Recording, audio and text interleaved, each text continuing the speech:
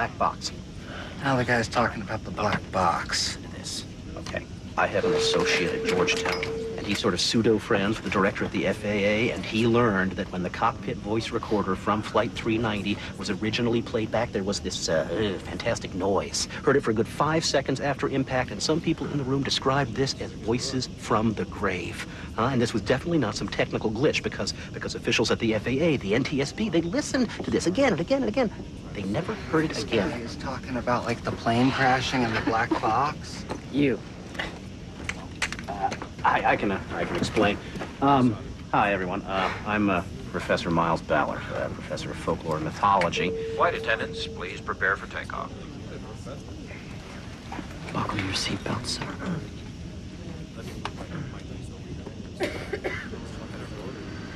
Is that all you're gonna do about it?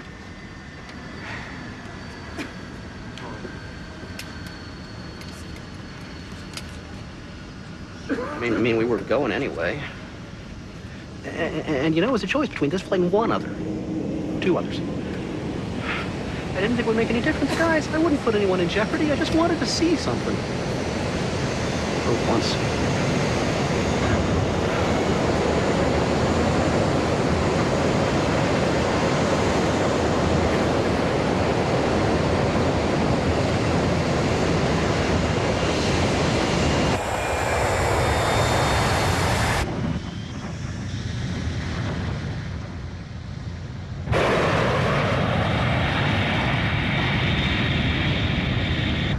Logan departure, Spartan 602. We're clear for any turns you've got for us. Elmer? What is it? Marion. He's afraid to fly. Just take deep breaths, Elmer. Most phobias are caused by a lack of control, but some people say if you meet the pilot, that might help alleviate. That's not it. There's something here.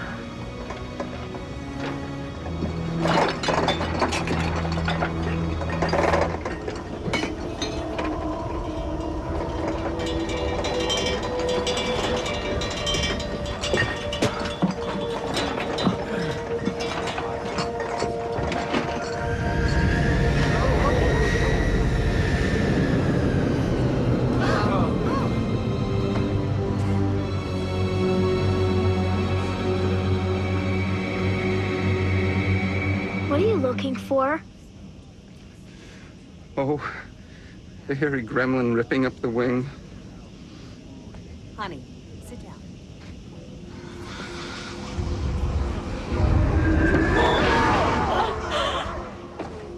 What happened? What is it? What did you see, John?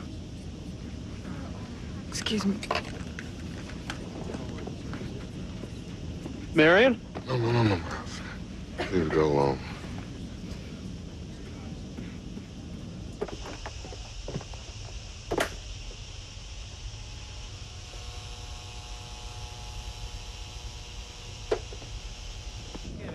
That was in the Twilight Zone.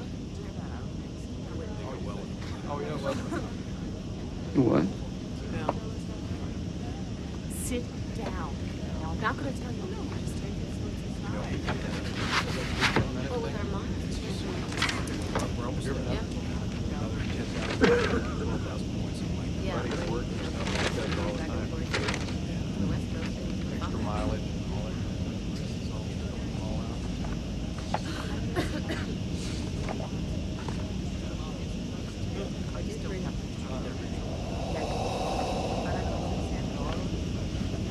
Yes.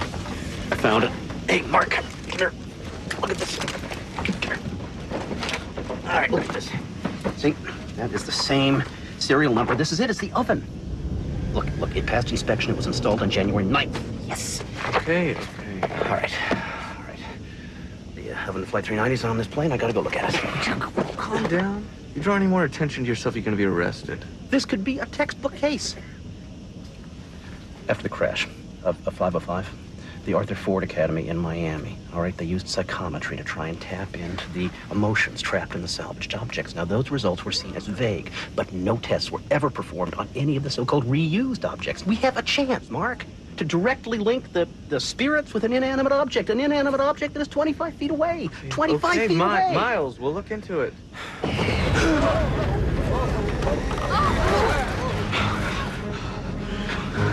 happens all the time, you know.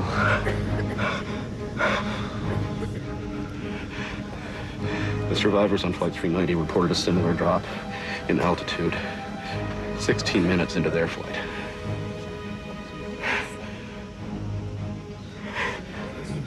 Please, don't go anywhere. I'm gonna check on Marion.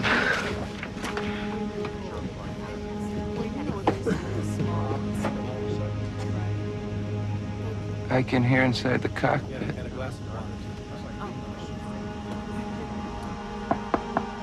Marion, are you okay? Yes, I'm okay.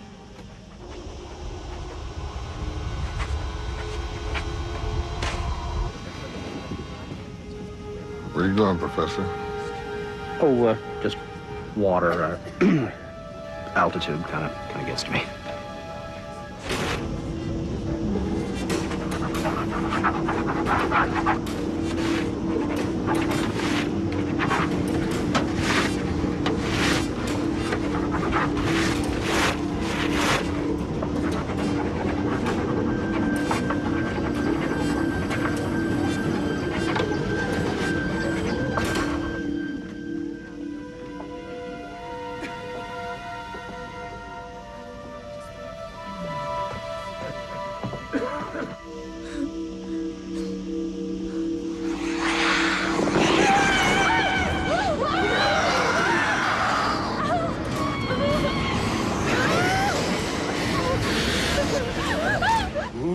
Dreaded galley. Hi, can I bother you for a glass of water? Of course. For water. Thank you. Funny how language evolves, isn't it? I mean, galley used to refer to a medieval warship propelled by oars. And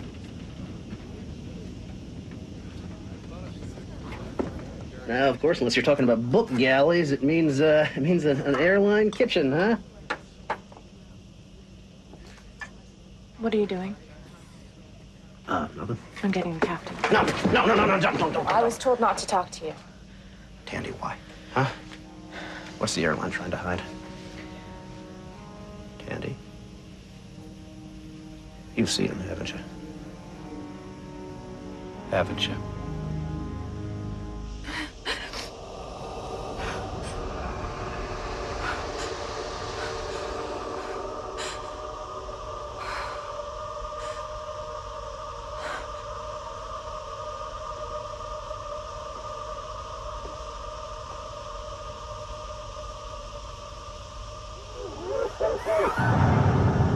Can you see me? Please, tell me you can see me. I can see you. Okay, 3 nights ago, when I checked the number of passengers against my flight list, I counted 1 passenger too many. And then when I counted the passengers again, I saw a uniformed Spartan pilot sitting in coach. Look, I think this might be connected to... The reused parts? No, because of all the rumors they took out the oven from 390 months ago. That one's brand new. Well, are there any other salvage parts on the plane? No, I'm positive. We all are. We even had the ground crew check. You have to get out of here. Why?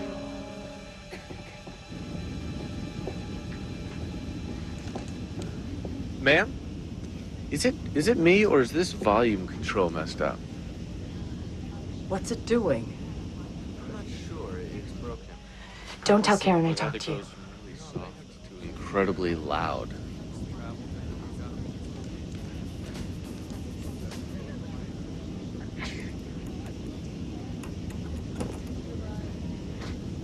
It's fine. I guess it's me.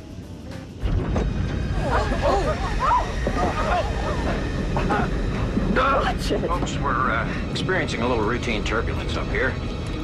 It's nothing to worry about, but we do want you to remain in your seats with your seatbelts fastened. And please keep those aisles clear for our flight attendants. Thanks. It's riding rough back there, and there's no warning light. Thanks.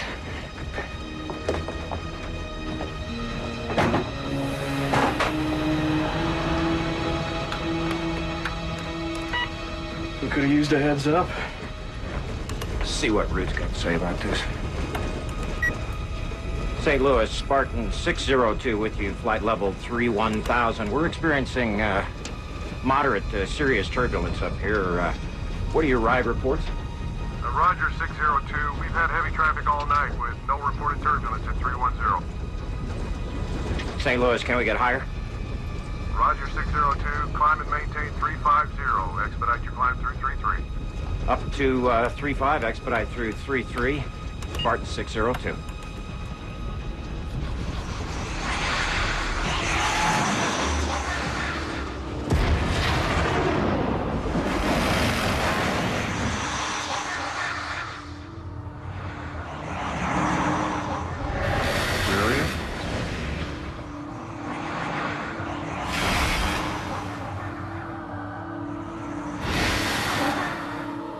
Miss, wait!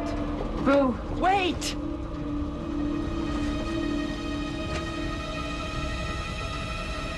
It's from Steve.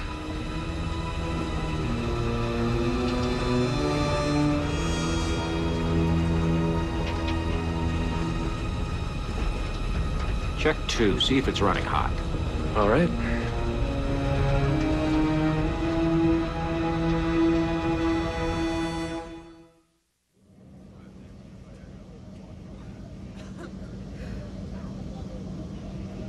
Your friend barged onto the flight deck. Do you know how serious that is? She's receiving. She's what? Quiet, please. Are you people listening? What she did is a violation of federal regulations. I have no choice but to alert authorities on the ground and have them arrest her.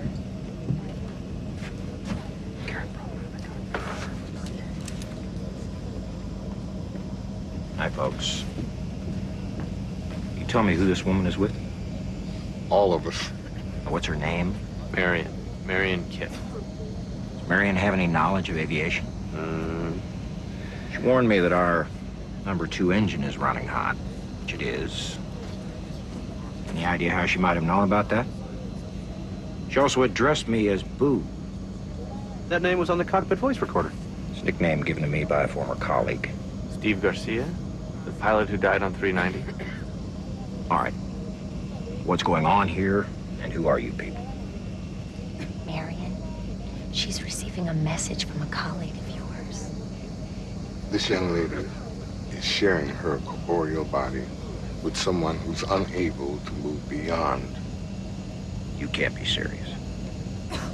You know, I think Miles may be right. The reused parts from the downed airplane are keeping the victims trapped on this flight. Oh, would you explain it, Miles? No, there aren't any salvaged parts on this plane. Excuse me? I thought you told us... I know, but I was wrong. Don't ask me how I know, but I was wrong. Souls on board. Spartan 390. What did you say, Warren? Huh? You just said something about souls on board? I'm listening to the cockpit, channel 11. Pretty cool, huh? Souls on board. Souls on board. Where have I heard that before? It's a term used by pilots, referring to the number of passengers and crew. Nothing to do with ghosts, reused parts. Your friend knows something about the crash. Excuse me? Your late friend, Captain Garcia, harbors a secret. Steve Garcia was a fine pilot and a good friend of mine. Sometimes, when a person dies under unusual circumstances, the spirit can't accept the transition to death. What is it you're implying, sir? Perhaps your friend came back to right a wrong. Now listen. You keep her in her seat. That goes for the rest of you, too.